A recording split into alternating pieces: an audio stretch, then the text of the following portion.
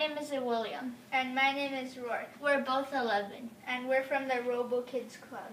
Today we built a special robot for a very special mission with sensors. So I'm going to explain the program first with the mission. So these are just things to configure the motors and sensors.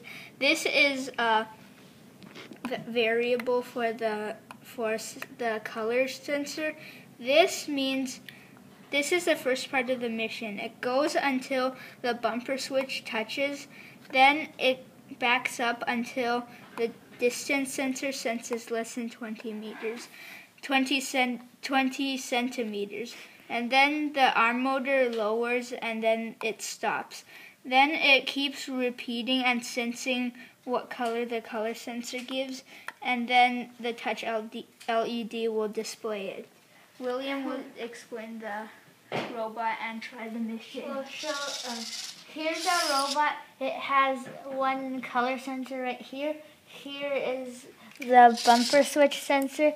Here is the touch LED, and here's the distance sensor. So I'll show you the mission now.